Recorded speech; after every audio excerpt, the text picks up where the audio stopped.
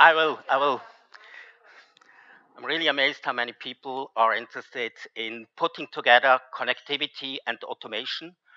And I also believe that this will be the next big innovation and revolution in our time. I would like to take something to show. Let me have a look if I manage that.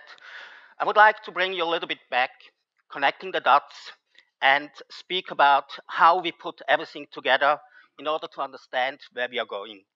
My name is Alan Gherardi, and we at UBS are working on a more agile hosting and development platforms for our developers, for our operations people, and for our business customers. Today's view of financial industry towards open source software has changed, but let us take some time, look backwards, and connect the dots.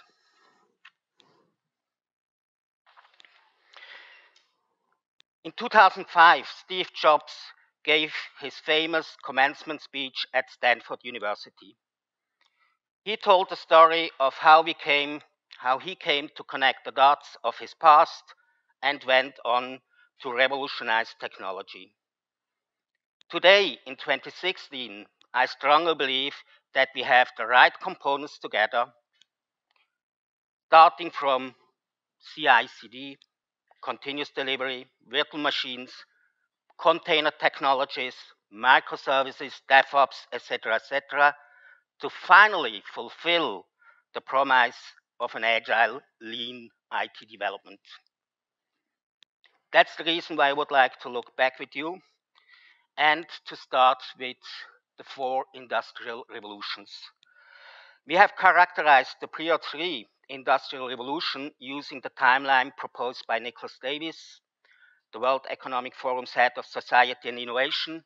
That was the guy which brought up all this robotic at the last year's WEF. And our central view is that all industry revolution involve at once in 2 fields, automation and connectivity. And if you listened to what Thomas was saying, he just mentioned automation, robotics, and connectivity with the PaaS or something else.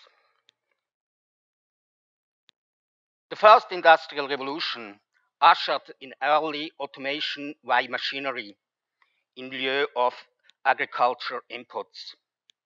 1784 saw Henry Curt's invention in England of the puddling process that turned pig iron into wrought iron.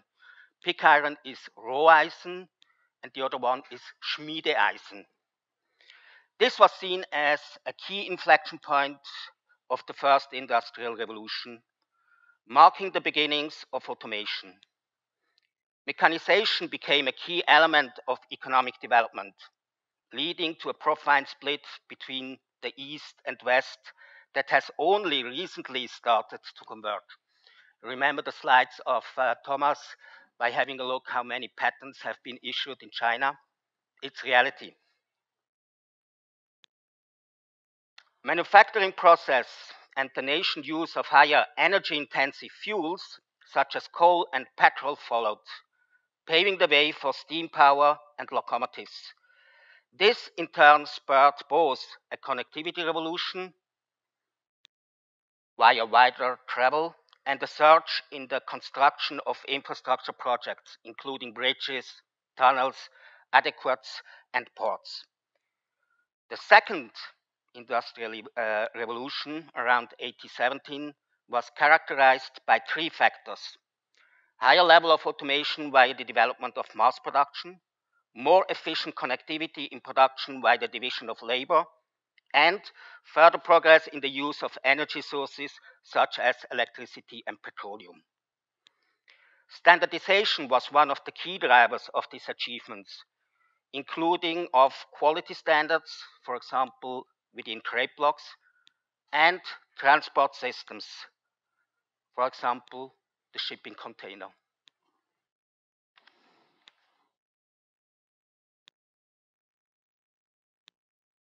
The rise of the digital age characterized the third industrial revolution. In 1969, was the year in which connectivity took a leap forward with the first message sent over the ARPANET, the forebear of today's internet. Equally, the scope for automation was vastly enhanced by the implementation of Moore's law, the observation that the number of transitions on an integrated circuit has doubled approximately every 2 years. Moore's law generally refers directly to electronic circuit, the foundation of technology of this era. It captured the wider phenomenon of output growing as an exponential function of input. Moore's law resulted in greater computing power and the ability to automate even more complex tasks. In some areas, such as biotechnology, the pace of progress has been exceeded Moore's law. The fourth industrial revolution is being driven by extreme automation and extreme connectivity. We expect artificial intelligence to be a pervasive feature of the fourth industrial revolution. Extreme connectivity enables more universal, global, and close to instant communication. It is giving rise to new business model, and it's opening up economic supply in ways previously not possible. Indeed, the creation of Uber, the taxi smartphone app, was only made possible by the explosive increase in portable, internet-enabled devices. Extreme automation can also be coupled with extreme connectivity, allowing computer systems to control and manage physical process and respond in ever more human ways. And I believe that's what you guys want to do. I believe that the human aspect within your robotics also has some importance, at least I would guess.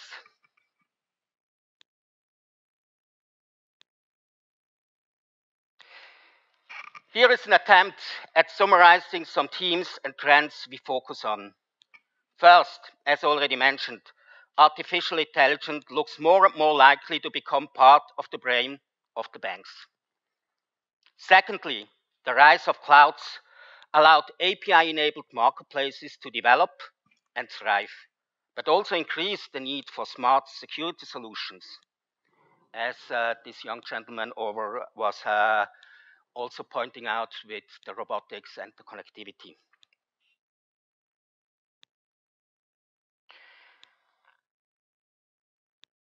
As you will know, there are already a number of marketplaces offering alternative investments and other asset classes, which we as a bank also need to explore.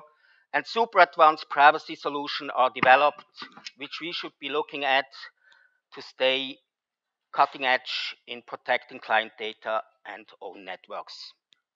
Thirdly, as Gartner puts it, the device mesh is growing larger and more connected by the day, with a growing number of internet connections, connected devices. This is regardless of age, as even the older generation has embraced the larger screens, so close to full coverage is a live reality. But it's not just smartphones, tablets, and laptops. New connected devices will become part of everyday life soon, and many carve the payment process out as financial touchpoints. Last but not least, many people are already convinced that blockchain, despite being nation technology, has massive disintermediation potential for the financial industry.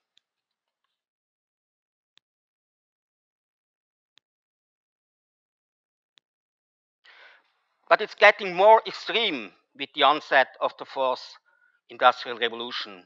Witness BlackBerry versus the evolved version of Apple. In 2007, 7 firms controlled 99% of handset profits. Nokia, Samsung, Sony, Motorola, LG, RIM, and HTC. In 6 years, all but one were making losses, while one newcomer had 92% of all industry profits. That was Apple. Three of 5 largest listed companies globally by market cap are platform companies: Apple, Google, Microsoft. 13 of the top 32 are as well. Previous industrial revolutions have been about supply-side economies of scale. Huge amount of capital investment to create a product, small margin cost of production, and great scalability. But the fourth industrial revolution is different. Instead, today, you need to change your customer and not to convince him about your product. You have a platform and you have users who create the content. You need therefore to change the customer users to improve the quality, usefulness of what they are providing to you. Obviously, open source is one way to do that. For example, Airbnb has people offering rooms, apartments, and people renting them. But the service becomes better if the rooms being let are cleaner, of higher quality, and the hosting is great. While at the same time, the people renting behaves better.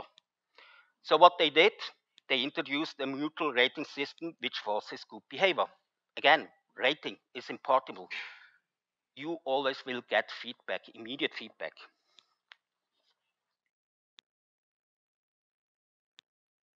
So what is the developer doing today?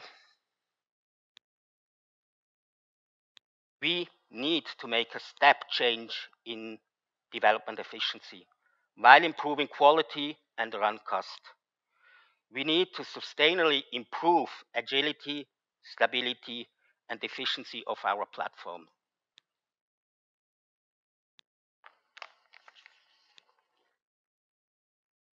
Software. Software is changing industry, that's true. But software itself is changing. You hear a lot about the buzzwords and new technology coming to play with ideas such as microservices, DevOps, continuous delivery, containerization of workloads made popular by Docker. Everybody's saying that. What we need to do is to catch up with the market on contemporary application technology, having the enterprise grade level on focus.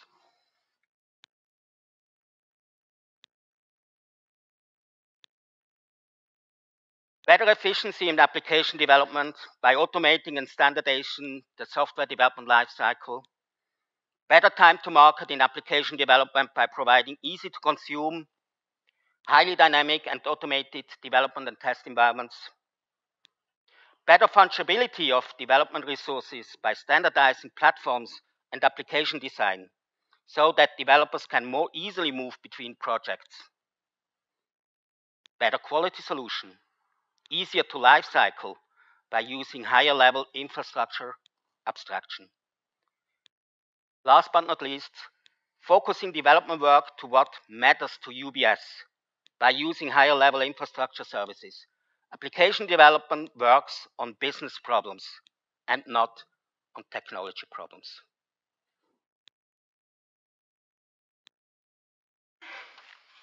We developed our maturity model starting, as you guys did, with focus to eliminate the end-of-life issue with hardware, where we focused on virtual machines. Our next focus area is on hosting application, abstraction of applications in containers, and so forth. What we learned in the financial industry, and I think maybe you should take also a little bit of this learning, never ever publish some dates because you will be late. Maybe.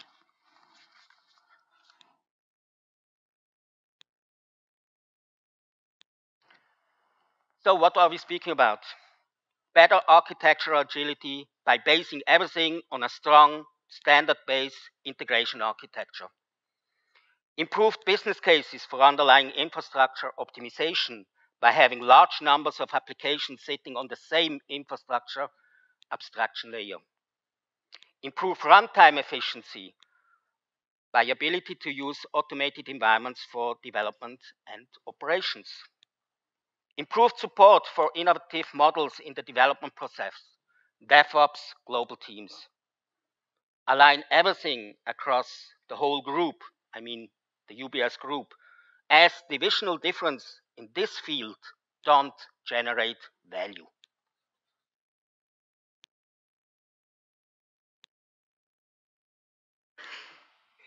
So as a recap, all industry revolution involve advances in two fields. Which are they? Automation and connectivity. The rise of clouds allowed API-enabled marketplaces to develop and thrive, but also increased the need for smarter security solution, connectivity. 3 of the 5 largest listed companies globally by market cap are platform companies: Apple, Google, Microsoft, focusing development work to what matters to UBS by using higher level infrastructure services. Application development works on business problems, not tech problems. And it is about fast, reliable, continuous development with zero downtime and the ability to roll back. It's about scaling to any number of server, VMs, container, including design of self-healing system capable of dealing with both hardware and software failures, centralized login and monitoring for the applications. In order that we are getting into a discussion, I would like to start with some icebreaker questions to you guys. Could you raise your hand if you are working on a PaaS environment in your business life?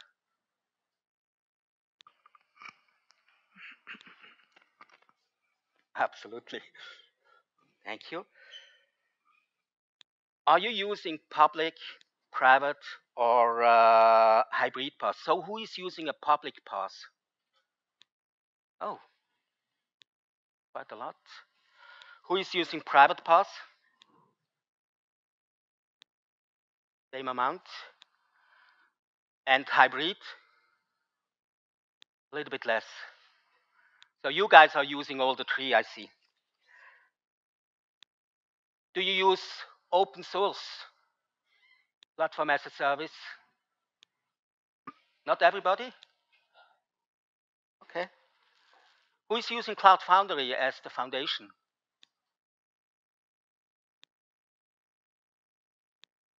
So thanks a lot. Questions to me? Yes, please.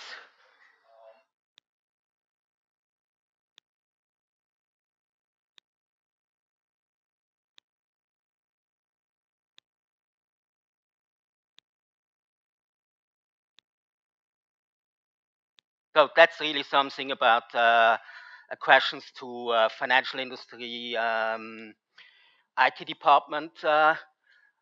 We are coming from an environment where we used EGB as our main framework to develop.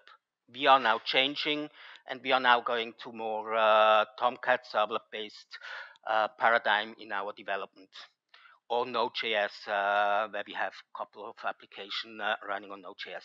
So I would say 99% is still, or let's say 95% is still not cloud ready.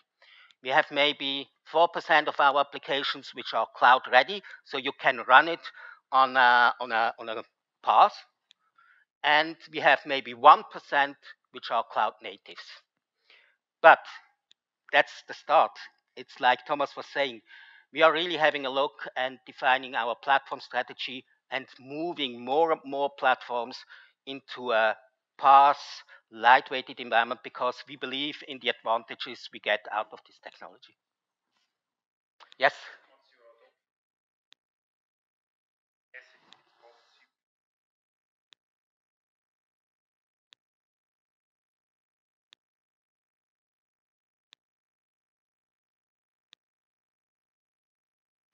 Yeah. Yeah. So the usual problem, you have a new platform and nobody's using it. That's a big problem. And then in financial industry, people are coming to you and saying, you have to pay me that I go to your new platform. And we would like to change that. So first of all, we are really working on a contract that an application which will survive need also to take into consideration life cycle aspect. So a little part of the funding needs to be reserved for replatforming or moving to the other one. The time is now really mature in order that we are able to force our business also to move out of legacy platforms because of end of life, of hardware end of life, of software component, and we put audit items on that to motivate our business to move out of this application and into the new one. And the last one is the architects together with the service and product manager need to communicate and present roadmaps, and we in infrastructure need to provide these platforms where the people can migrate to. Last orders, she will give me anyway the yellow and the red card. Other questions? Everything you wanted to know about financial industry? Never dare to ask, yes? Blockchain. How much? How to protect in a security way or in a controlled, uncontrolled? Yeah, yeah. So what we have in our deployment process, we have a package verification step where we scan the software and we try to find out if there is a account number or if there is something like name. So that's what we do in every deployment. It's embedded into our CI/CD. It's a try. How do you protect against Trojan horses is also something we do. Nothing else? Then I would like to give Okay, Stephanie. thank you very much, Alan, for your presentation.